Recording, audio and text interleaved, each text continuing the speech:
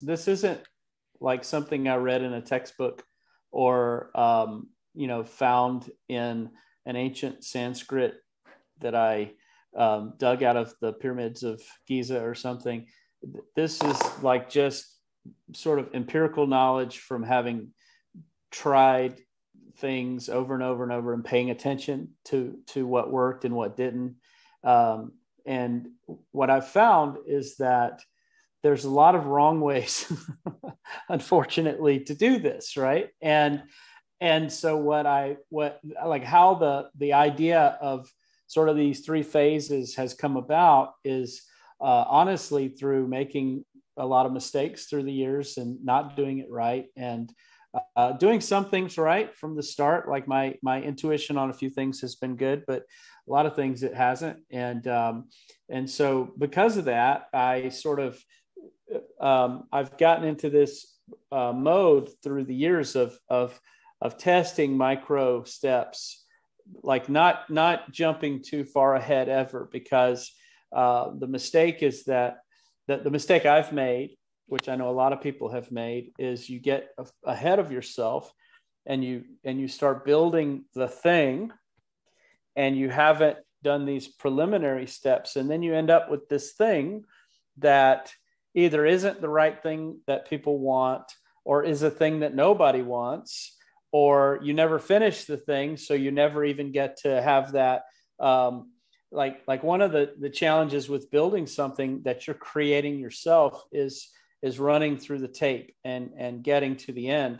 And one of the things that, at least for me and my personality type, that helps me to run through the tape and get to the end is having positive validation on the front end that is spurring me along, that people are paying for it, or that they have bought it and are interested or whatever. And a lot of times I end up with unfinished projects if I don't have customers. And so that's where this sort of three phases and iterative process has developed is, the first step is just striking oil, just finding out, like it's the wildcatting. It's going out there and finding out, is there oil in the ground? And the second part is, can I get it out of the ground at a profit, like economically? And, if the oil is 100 miles deep or something, then, it might not be worth drilling it. Right. But sometimes you got oil just underneath the ground, and you just tap it and the geyser starts spitting out. And there's the Beverly Hillbillies, right? Like he was out hunting a rabbit and took a shot, missed the rabbit, hit the ground, and boom, the gusher bubbling crude. Starts bubbling crude. And it's like there is pent up demand in every single audience, right? Every niche market, every hobbyist, there's these things that if they were out there and if they knew about them, no brainer. Like there's that. And that's the like, how easy is this oil to get out kind of conversation versus some of the more complex types of sales that required all of these crazy processes, and you got to stack the beliefs, and like, it's technically doable. It's easier when you have a ton of skills and experience, but it's the long, hard way. And risk versus reward is, I think, one of the things that you're talking about here is like, so we're risking our time and often some money in ad budgets and tools and this, that, but a lot of the time it's really our time to build the thing. So let's maybe have a clear idea that indeed there's a reward for me to risk, like if I'm going to put in the time, I should know beforehand. So what we're helping you not do, which you and I have both done, is spend 6 months creating something people don't want, and or spending 6 months creating something that never actually gets finished because we just keep scope creep. Well, then I could add this on, and then I could have this, and then I could have that, and it becomes this thing that is overwhelming and it never gets done. Versus it's a Franken product, right? It's like you just let me stick a head on, and then let me, it's like it's Frankenstein that just every part, couple of bolts in the neck. That's right. And Franken products are the worst. It's much better to have one product to solve one problem, and exactly. So sorry. Perfect. So so the first part really, like, is there oil here? The second part was, can I get it out profitably? What's the third part? Well, so that's all part one. Okay. Gotcha. So that's step one is just discovery. It's the wildcatting process. It's like, okay, I want to find out if it's actually there and can I get it out economically. Part two is what I call building the pump. And so if you find oil, then you've got to put together a mechanism to get it out of the ground, right? And so there's a couple of pieces to this. There's the getting eyeballs on my thing piece, and then once the eyeballs are on, turning them into paying clients or customers. And so it's kind of like, in the parlance of the internet marketing world, is traffic and conversion. And so based on what type of oil well that you are running, sometimes there are platforms where traffic is it's automated and it's there. Like if you're on some of these sites like Amazon or the print on demand sites or Etsy or some of those things, they've got a ready-made ecosystem right there for you. You just got to put your stuff out. You might have to hustle a little bit to get some traffic to it, but it's not like just a website out in the ether, and also with some of those, which I think are good ideas to, for your first product, if you've never done this before, the actual conversion mechanism is kind of templated out and easily able to have. And then the I would say the trade-off is the more someone else has put together the traffic and someone else has put together the conversion mechanism, the smaller the amount you're going to make per sale usually. But that's okay because it's that 0 to 1 idea. Like if you've never done anything before, making $5 a sale is still good because you're learning, right? And then eventually you can transition into having your own traffic system and your own pump and your own stuff, so you can turn $5 a sale into $50 a sale maybe. But so phase two is actually getting that pump, just pumping out the oil consistently, right? And doing the actual heavy lifting of putting it in front of people and having those people buy it. So that's phase two. And I never recommend building phase two before phase one, which is again what I've done a bunch of times. And then phase three, do you have any questions about phase two? No, man, I think it makes perfect sense. I want to reiterate the idea that leveraging platforms that already have traffic is going to allow you to test the ideas and test the potential of kind of like what's the depth of this marketplace? Like how big is this pocket of oil? So like Etsy was an example that you brought up. People are selling spreadsheets on Etsy for everything from budgeting and whatnot, and they're running pay-per-click Etsy ads. So in that kind of a scenario, Etsy's getting a cut for the transaction because they built the platform that you're running on, but they handle the shopping cart and all of those bits and pieces. And obviously they're getting a cut for the pay-per-click ad. But when you have a marketplace that has XYZ number of people on it all day, every day looking for things to buy, and you can see other people are selling these things very successfully because you can literally go look at the numbers based on their the listings, show the numbers. You can run the math right then and there. It's going to help you really understand, okay, there's a high likelihood of this working. So there's oil in the ground. I can see that. But now can I extract the oil? And then can I build systems to really start to run that oil well for me? You got a couple of pay-per-click campaigns running. You got a specific product. You got your listing dialed in. And that thing might run at cash flow positive, $5 a day, $50 a day, $500 a day. At this phase, and so I did have a question. Here's a question. Like, I mean, the amount of money you're making at this phase is almost irrelevant, correct? Like it's the fact that you are consistently making money. Like you've built the systems that have an output of daily cash flow. Like that's really kind of the goal we're going to here, right? Yeah. So honestly, in phase two, if you're breaking even, that's a win. Like if you can build out the pump and have customers coming in consistently, and you're even just like net break even on getting a customer, then that is a winning product. And I know that if you're not familiar with this type of business, you're like, okay, well then how do I actually, where's the money? Yeah. Like I can't spend break even.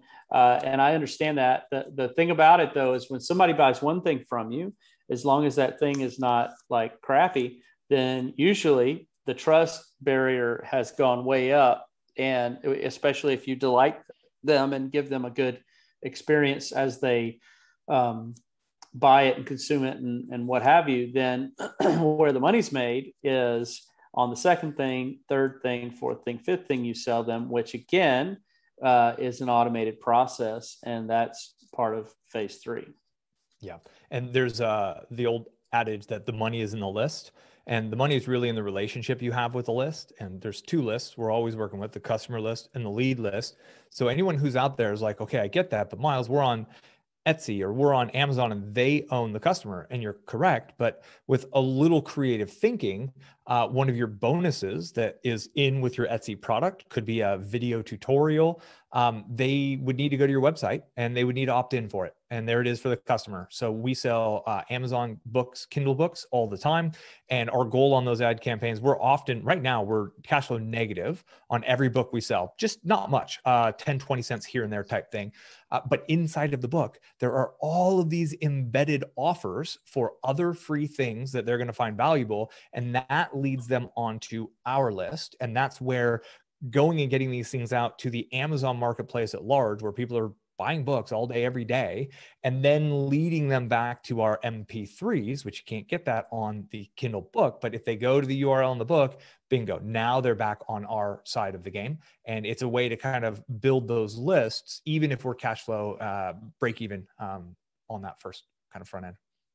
Yeah, the key to the whole thing, even if you're on a platform like Amazon or whatever, where you don't have control of the customer, like I know who I buy from generally, and if it's good and I see something come through my feed, even on a site like that from the same vendor, then I'll look at it, right? Yeah. You've got my attention. And that's the thing, that the real value of the thing is, hang on, sorry.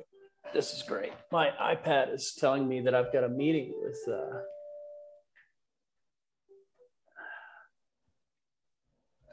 nice.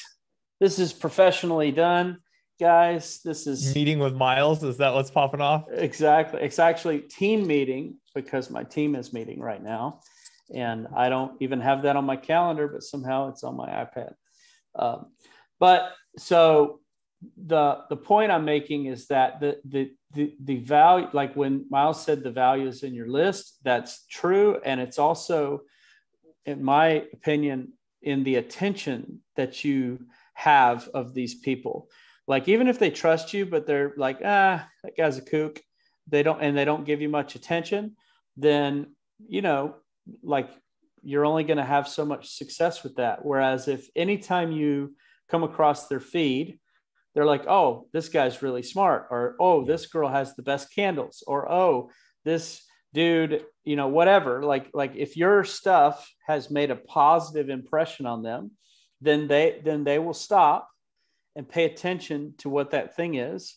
And then you have the ultimate chance to sell them something else, which is so hard today. That's the hardest thing, is to garner people's attention for a long period of time. Right. This person brings value in my life.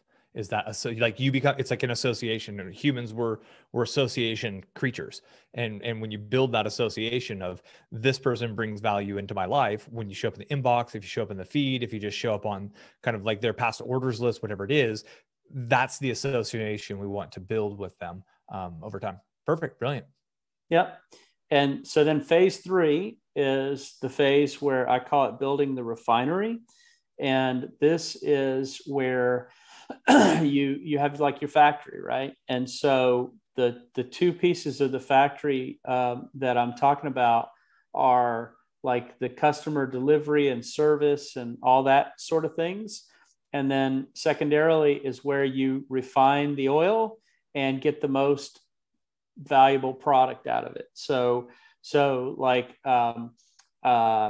you have some sort of promise that is made to the consumer who purchases your thing. You have to fulfill that promise. So maybe it's a digital product that you're sending them. Maybe it's a small service that you have that gets done for them. Maybe it's a physical product, any number of things that it could be. You want them to have a seamless experience with you. And then you want to have attentive customer service in case anything does go wrong. And both of those things in 2021 can be 100% automated and done without your personal life force being drawn out to do it, which is great.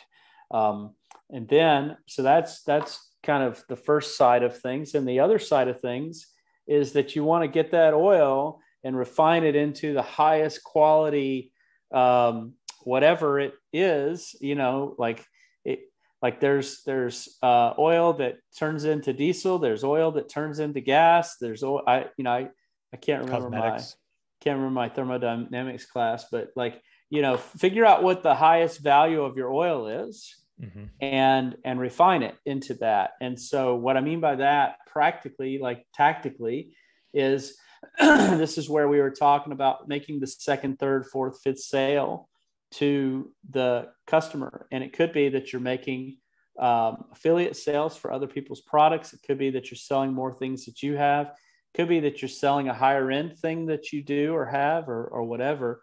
But this is the point where you've discovered oil. You've realized, okay, yes, I can get it out profitably or at least break even. I've built a machine to do that, to actually get it out of the ground. Now I've got to get it over here into a place where I can make it, usable for the person who's driving their big gas guzzling SUV. And also I want to be able to, sell them more of the gasoline or which is my analogy is to make it the highest value use or whatever. But right. You're building in these automated processes to try and make more sales and increase the lifetime value of that customer. So one other way to think about it is like, how many ways can you repurpose what just proved to work? Right. So by that point in time, we've proven that there's oil, that we can get the oil out of the ground. So maybe it's an ebook that you start with. In fact, there's books on the market today that started out as tweet storms. The tweet storm got extended into a blog post. The blog post got extended into a book, and then the book got made into an audiobook. And now he has courses around that same content. And it's the same idea. Literally, what started as 140 characters was a compelling enough hook, a compelling enough big idea. And it was the number of different ways that they were able to kind of iterate these things. In a purely Amazon example, people buy the Kindle book and the audiobook because they read and listen at the same time. So it's literally, there's the opportunity to make two sales with the exact same content repurposed in different ways. And I think what I want to highlight, because I think that's like not necessarily the highest value of time usage or not necessarily the highest reward potential. But as you mentioned, there's like getting it into the courses. There's what's the highest potential value medium or kind of experience for someone to go through that content. It could be a weekend live Zoom workshop that could be valued at hundreds, if not thousands of dollars.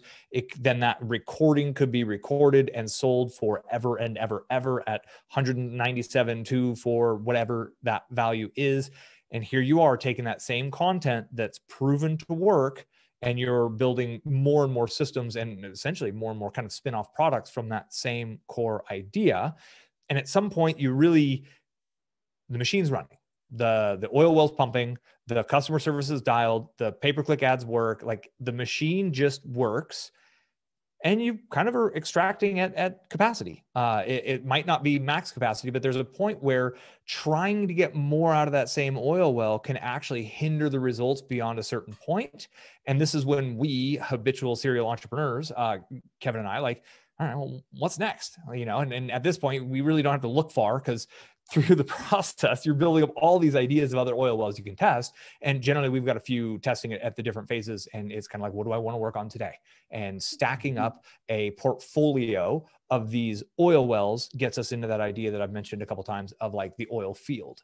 And sometimes it's selling lots of things to the same customer. And other times it's going into a totally different area because you're interested in it, or you want to flat out diversify, or you just tested something on a whim and it clicked. And you're like, okay, like now I have this going on. And I think the most successful students in here are those who go through the process fully with one, because it takes a lot of focus and energy to really get all, like in the first time you go through it, it feels like there's a lot of bits and pieces going on. Feels like there's all these things, but once you've gone through the full cycle once, and then the full cycle again, the pattern plays out. And that's why my most recent businesses and websites have been able to get to 10 grand a month drastically faster than my first ones. I'm not doing anything different. I'm just skipping all of the annoying things I've messed up on the first ones, that's what Kevin and I want to help you do in this kind of course here, is to like, we're going to lead you, but go through the full cycle with one.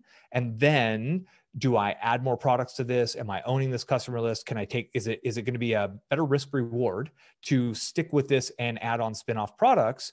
Or is it time for another one? I kind of tangentialized that, but I want to throw that back to you, Kevin, and see how that rubs you. Yeah, so I think that's it. Like, there's horizontal or vertical, right? And what I find is that my personal preference is I try to take these oil wells vertical to a certain point, and then I usually get bored or distracted by another idea. Like, I'm what's called a polymath. I have varied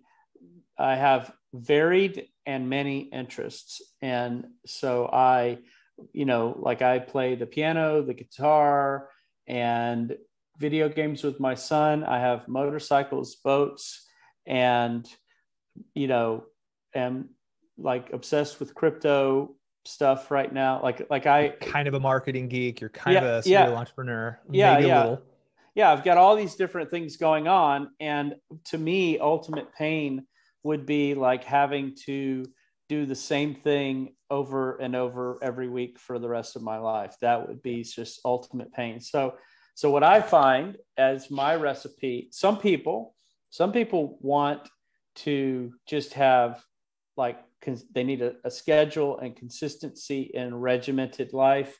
And if they operated like my wife, if my wife operated like me, she'd go nuts, right? She doesn't, like, she has a day timer from the 90s that she still uses, because she's just got to have her stuff together. And for me, I wake up every morning and I'm like, I wonder what I want to do today. If I have a call on the calendar, I feel like, okay, I'm getting like the boa constrictor is getting tight here, so because of that, I find that there's some sort of natural depth that I dig the oil well, and then I just let it pump, and then I move on. And I know that I've left millions of dollars in the ground because of that, but I'm okay with it. This is not this business, just so that Miles and I are clear. This business is not the business that is like maximize dollars in bank account at death. This business is more like maximize creativity and lifestyle and ability to do whatever you want, Right. Like, I don't need F everybody money because I already have it. Right. It's like that's to me the big, like, somebody thinks, oh, you got to have 50 million. I know a guy that just sold his company for 40 million after selling his other company for 30 something million. And his thing is about having FU money. And he's a great guy, and I like him and respect him and all this stuff. But I don't think it takes 30 or 40 million dollars to have FU money. It just takes having the freedom to not be beholden to anybody, to where you have to kiss their ass to be your customer, right? Or your client. And these cash flow systems are the ultimate replacement for a ridiculous net asset value, kind of like net worth number, right? So the 4% safe withdrawal rate and $10 million in the bank. Okay, well, you could just set up enough oil wells that can spit out that much cash flow for you hands off, and you're there. You might not have the 10 million in the bank, but you have a lifestyle that might actually indeed be more enjoyable and offer more time freedom and location freedom than someone who does run that large of a company who's trying to exit. And there's aspects of that that's a total nightmare to me. Versus I would say too, if your thing that you've built is truly providing value to people, then your like 4% of 10 million is 400,000. So that's like 35 grand a month or whatever it is, 33 grand a month. So if you are truly providing value to people, I would posit that you are in a much more stable position if you have something that's throwing off 30 grand a month from your businesses passively than the person who has $10 million sitting in the bank. Right. Because with just a static asset throwing off tiny cash flow like that, they have principal risk. Like if the country prints another $3 trillion on a whim, devaluation risk. Yeah. All these different problems. Oh, is somebody going to steal it from me? They don't. Whereas, if you've got like a book that you wrote that's on Amazon that's making you $200 a month in royalties, like that's good. I mean, I got that. Like I've got books I had written for me 11 years ago that make me about $250 a month. And I'm not even proud of them. I'm kind of a little bit ashamed of some of them, but they still print me money. Right. And so there's a lot of that kind of stuff that I think people are mistaken about what they think it takes to truly have that ability to not care. Yeah. I 100% agree. So let's wrap this up. I'm going to do a quick overview, but I'd like to, if you can help me and the viewer, like how do you know when you're ready to transition from one to the next? So what are like the signs? What am I going to be looking for when it's like, okay, now I'm ready to move on to stage 2. So to run through them real quick, the discovery phase, like, is there oil here? Can I get it out of the ground profitably? That's the testing phase. Then part 2 is building the pump, which is building the actual mechanisms to get out the traffic and conversion. And then number 3 is refinery. It's like all about the systems to automate it at the absolute highest level you can and maximizing to get as many different valuable products out of the refinery, the cosmetic oil, in addition to the diesel, in addition to the gasoline, and on and on and on. Mm-hmm. So when someone is in phase 1, a lot of testing going on, how do they know when it's like, okay, it's time to build a pump around this thing? How do they know when they've found something? Okay. So a couple of things I'll say. Yeah. So a couple of things I'll say. I completely 100%, 1,000,000% disagree with a lot of the advice that people give about how to test. Okay. So people say, do a survey of your followers and ask them if they would buy this or this or this. Or they say, look at what other people are selling, or all that is bad because ultimately doing a survey, if you're asking people would they buy things, there are so many reasons that you get false positives there, not the least of which is that people don't want to have conflict with you. So they'll tell you yes, even though they really say no. If you're looking at what other people are doing, you don't know the full story and you don't know the assets that they have or the advantages. You don't know how big their list is. Or the advantages that they have that you don't have, right? Like there could be like an endorsement that they have from some insider company that's making something sell that, like I know a guy who can't make paid traffic work for his stuff, but he makes sales all the time because he is endorsed by industry, like the companies within the industry. They bring him in to speak to their employees and tell them who are contractors, and then tell them you need to work with this guy. And so these guys are very beholden to their employee, to their I don't want to tell what industry, but basically the head honcho says, hey, this guy's speaking today, you need to sign up with him. And then, they're pretty much like at least a disadvantage if they don't. And so, you could never compete with that guy because he has relationships with all these owners of these big mega billion-dollar companies. You can't like know that, right? But that's how he has an 8-figure coaching business in this realm. And so those are the kind of things that you don't know going in. So the number one way to go from step 1 to step 2 is do I make sales to people who don't know me, like me, and trust me already?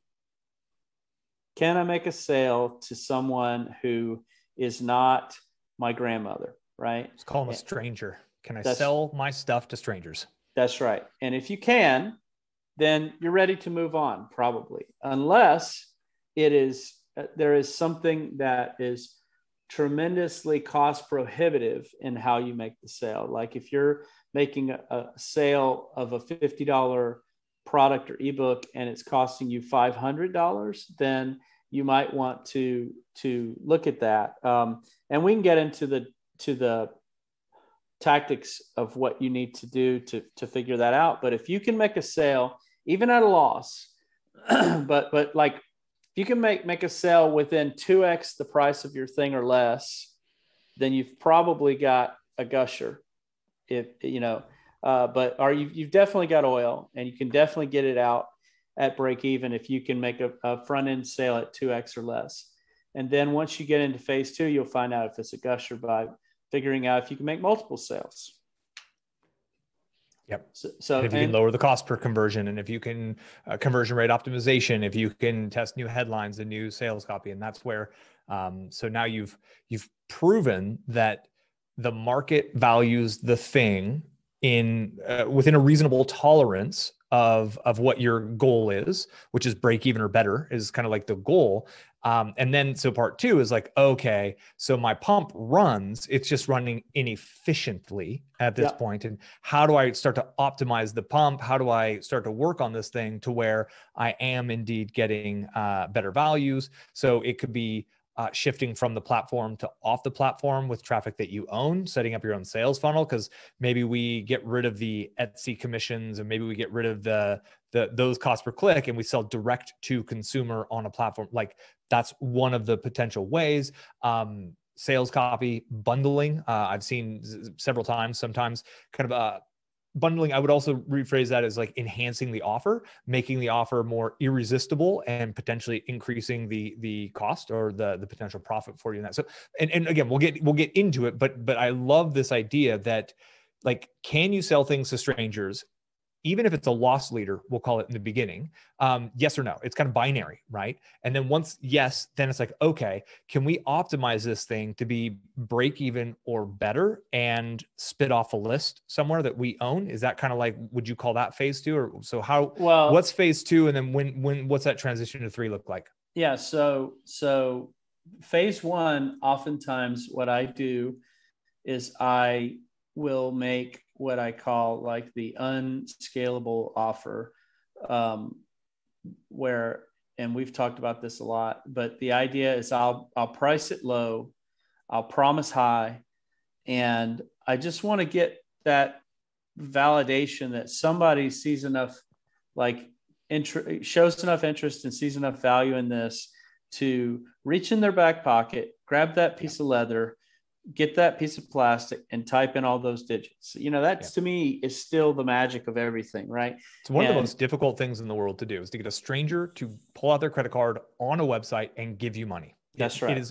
It is incredibly difficult. And being on Etsy, so it makes it a little easier, right? People buy on eBay and Etsy, and there's brand value there. But boy, when you even take it to your own, mysecurehomepage.net, and you're making sales from there, it is I think the newer generations don't honor how amazingly difficult that actually is to get someone to trust you enough to buy something.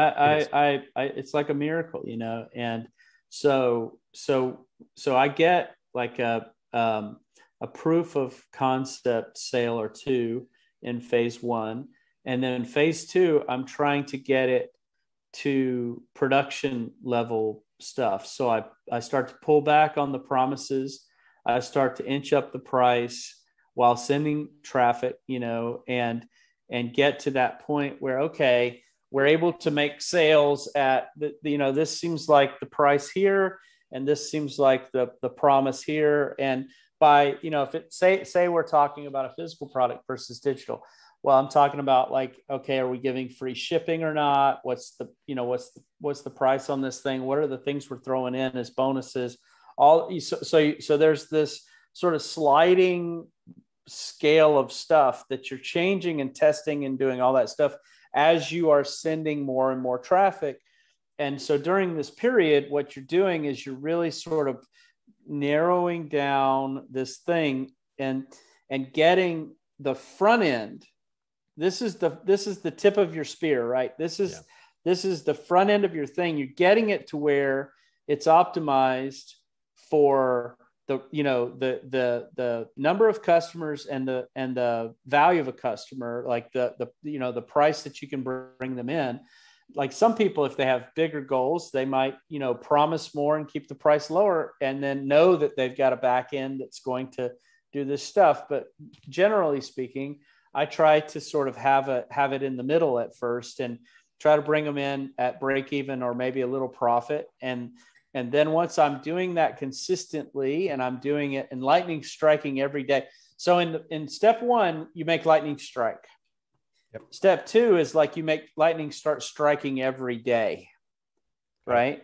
And that's what step two is about, is just to get lightning striking every day to where it's working, it's predictable, it's affordable, and so on and so forth. And if you're getting 1, 2, 3, 5, 7 sales a day, and you're making even small amounts of money, like cash flow positive. So let's say you're a little above break even, you're making like you're actually building your war chest at the same time, because this front end, this is not where we pay mortgages. This is the money that goes right back in to the oil well, to the next level of systems, to automation, to all of the bits and pieces, and or to more traffic, to find out, okay, so we're doing 3 sales a day. Can I do 9? Does more traffic without going out of pocket, without pulling out of your bank account? It's a process of reinvesting the profits, reinvesting into this oil well to get it to a certain point, and then letting it spin. I love the lightning strike. Can you just freaking sell something to strangers? Part 2 being get that lightning striking daily and getting to where your like worst case scenario is break even, but you want to start to see profit margins showing up in this portion. Yeah. So phase 3 is where you take some of the lightning strikes and you stick some sticks down to it and light it on fire and make a torch. And then you're able to take that torch and light a bunch of other fires. Yeah. And then you've got heat all the time, right? And so that's the thing. So like if you can get a business that's making 5 sales a day, you're probably going to have like a 6-figure business. 100%. Like if you're making 5 sales a day at break even, you're going to be able to parlay that into 10 grand a month, I bet, at least. And I agree. And I think there's a psychological reason why that is. And it's overlooked, especially when people are in the weeds of conversion and all they can think about is making the sales. Is like these people, the human beings who just saw enough value in that thing that you're presenting, they're buying all kinds of other stuff on Etsy, or they're buying all kinds of other stuff online, because your thing is one step on a journey from where they are to where they want to be. And they're going to buy a whole lot more than just that, whether it's golfing stuff and they want to hit the ball longer, straighter, and harder. Okay, here's one thing I'm going to get, but that's not the only thing they're going to get. They're going to get the swivelly widget ball striker and the balance magnet and the one-legged golfer sales letter. They're reading that one. Especially, and I think certain niches are different than others, and they're called hyperactive buyers, right? Like literally people segment out their hyperactive buyers because there are voracious consumers in absolutely every space. And that's the point of the spear that Kevin was just talking about, right? So this one thing, this is just this is your foot in the door with what could be a flood of voracious buyers. And in part 3, in phase 3, that's where you're like, okay, how do I repurpose this? What other things can I offer these individuals what other offers can I present to this same group of people who are clearly valuing this thing to the point of me seeing all of these daily sales, while continuing to refine that one, to take less time and energy out of you so you can focus on more products for these people. And that's kind of the going deep with the oil well idea. Mm-hmm. Yeah. And ultimately, you know, a lot of this sounds probably like, oh man, I know it feels like you're far away from the money maybe, but it can happen quickly. Like, yes, the thing that you got to figure out is it's so tempting to want to build websites and do all that stuff. But I would just implore you to stick to the phase that you're in until you get that right feedback, because once you get it, then you're going to be doing a lot of work fast. Yep. And you're going to be like, believe me, once you start getting sales every day, then you're going to want all this other stuff. So take your time and make sure that you're getting the front end right, because the magic of it is discovering a market and getting that, you know, product market fit just right. Because then after that, man, like the rest of it, it's work, but it's much more of a linear path once you've discovered that oil. And at this point, I know it might seem a bit obscure, but trust me, it gets exciting, and then it gets addictive to actually want to do it again and again and again. So Kevin, any last words on this one? No, I think we've sort of beat this horse into the ground. But I will say, like, there's lots of oil out there. Yes. You don't have to go for, you know, the E85 ethanol.